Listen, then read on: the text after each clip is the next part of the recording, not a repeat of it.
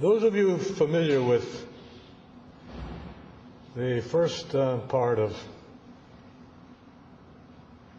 the drama Faust by Goethe may remember,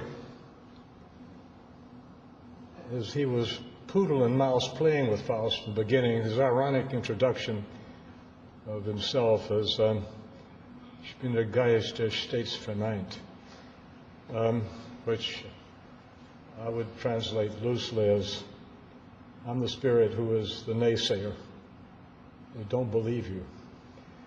And I think that I say this because, having been through several decades of what has happened for us and with us in modern medicine, I've seen quotes, hypotheses about disease mechanisms crumble when we struggle. And I think, as Dr. Schoenfeld said, there's something missing here. We can schlep around with comparisons between diseases that we don't know the mechanism or etiology of. But my guess is that there's something big we're missing.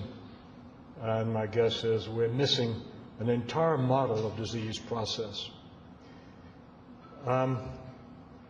Another point, one of my great teachers, Miller Fisher, was one of our junior residents, unwary residents,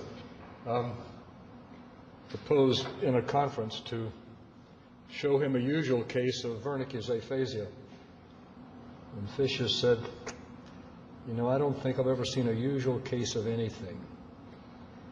And he meant a lot about that, as with everything he said.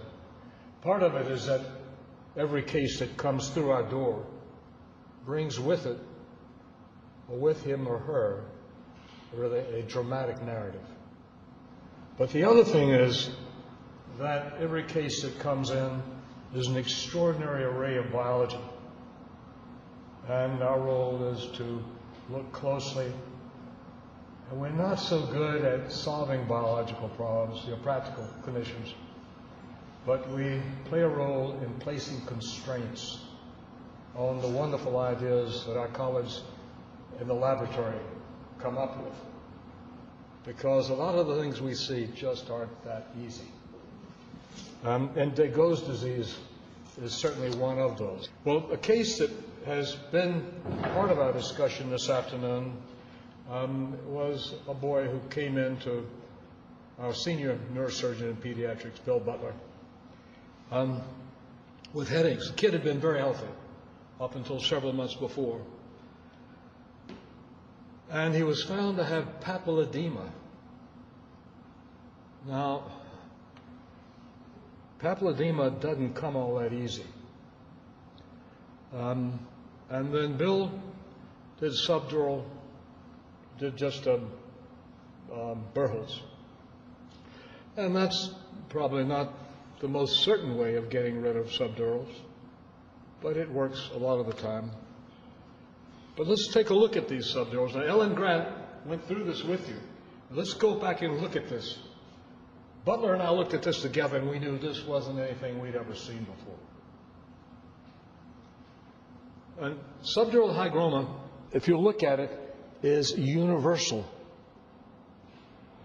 There is a universal envelope of subdural fluid around this brain. There is no part of the subdural compartment that is not filled with a fairly uniform thickness of fluid. And it isn't really deforming the brain very much. Would this have caused papilledema? Who knows? But beats me how one can ascribe this to a focal disease of blood vessels. No way. Protein was high. How about that? 1.3 grams. Focal disease of blood vessels? We've seen arteritis, cerebral arteritis. We've seen phospholipid antibody disorders. Nothing like that. No way. A subdural hygroma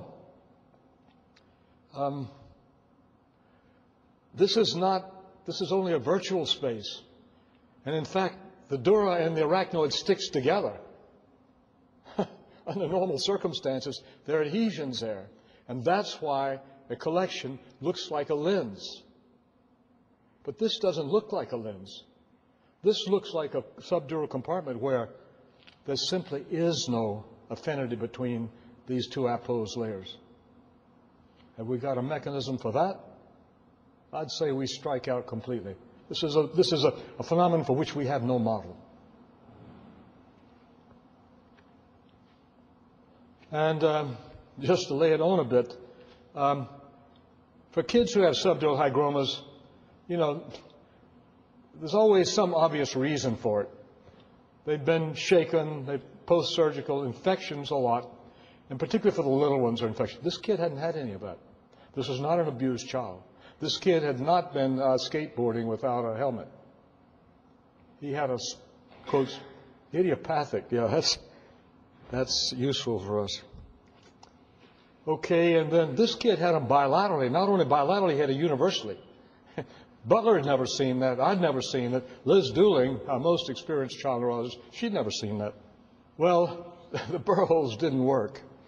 And so Bill brought the boy back in, and this time put in the subdural shunts.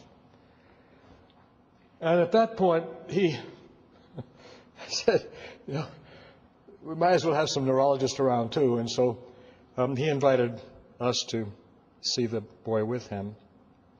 And he had taken a dural biopsy. Now, preliminarily, the preliminary reading on this biopsy was zip, normal. And it's probably not a bad idea for a clinician to go over and see his own biopsies. And to Matt Frosch's credit, one of the reasons that we go see him is that he looked through every slide. And on one section, in one slide, he had found this. And he said, beats me what it means, and it could be nonspecific, but I want to show it to you. Well, for me, this was a flashback to rapidly fading memories of my internship in 1963 when I had seen this in our first case of Degos syndrome.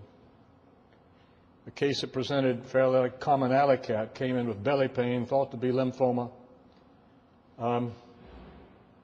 died of bowel infarction, 20-some-year-old boy. But at any rate, a bland endothelial proliferative vasculopathy. And so that we discussed that morning, the possibility of this being the Degos disease, principally to say, yes, this isn't interesting. This is a shared histopathologic picture, but so much for that. Because this boy does not have the defining clinical features of Degos disorder. Well, you know, things went from bad to worse, and the abdominal pain intervened, progressed, horrendous course, relentless. We had no good ideas. But then, I don't remember how it happened, Matt, but as I recall, they changed pediatricians, and you were the pathologist, and so they called and said, you know, this kid's got a funny skin rash. And so you emailed me, and I came in and found the boy had been admitted with just massive ascites. And so Liz and I were in the intensive care unit, and the boy was getting a peritonicentesis, and all you could see were his thighs. And there were 3 skin lesions on there. They were the skin lesion of Degos disease. It was diagnostic.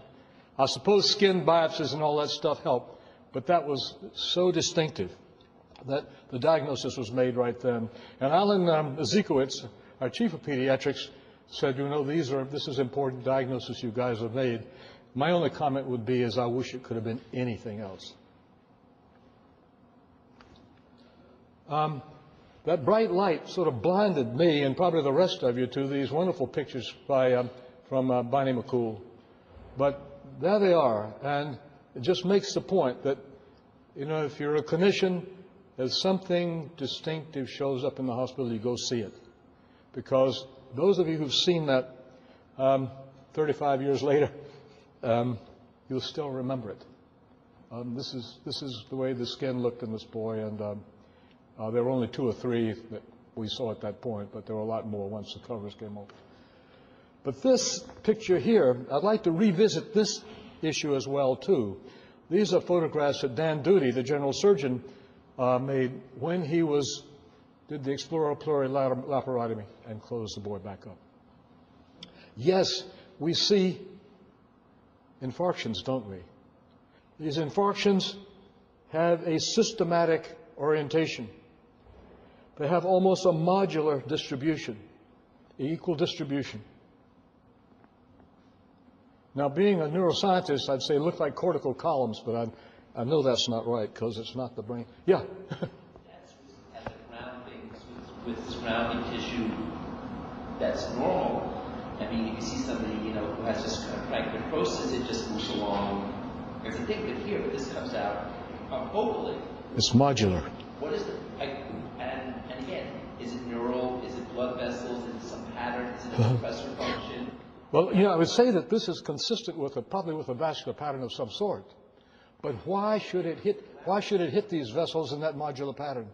You know, I think that you know, we kid ourselves if we think that we have any model in our head to accommodate this phenomenon. And then we did everything we knew how to do. I mean, this set of negative studies is just a testimony to desperation.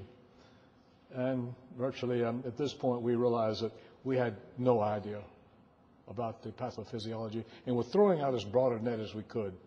And it wasn't as if this wasn't a tremendously agonizing struggle for all.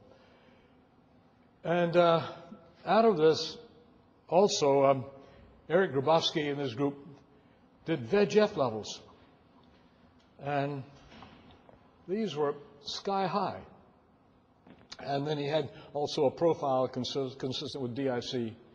But the VEGF levels, I mean, did it suggest, to come back to hypotheses that have been thrown out this afternoon, that do we have a problem with vascular proliferation? Well, there again, does an elevated VEGF level give a bland endothelial proliferation that is progressive in these size vessels? Who knows? No clue. And so again, we did what Dr. Socia was talking about. We threw everything in but the kitchen sink that might affect coagulation. But really, if you think of what that subdural collection looked like, there's no reason to think that this is a vascular occlusive disease entirely. No way that could do that, or papilledema. On the other hand, obviously the boy is having vascular occlusions.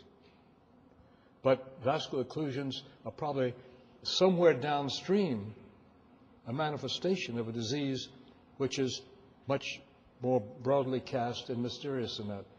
But, you know, we gave VEGF, we gave dipyramidol, we gave fondaparinux, a 10A blocker, but then we were rewarded with a catastrophe.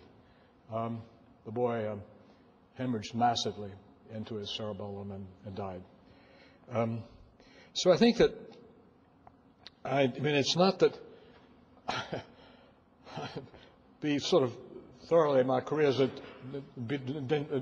guy that stays for night, but my feeling is that, you know, through these years, we've seen models based upon our concepts at a time give way to models often that are much simpler and convincing.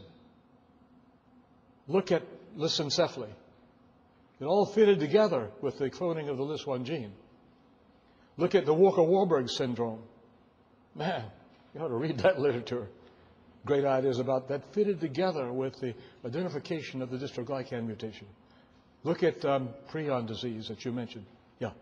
Like another example, which I just want to throw out there, and again, I don't want to presentation is the recent description of nephrogenic fibrosing dermopathy.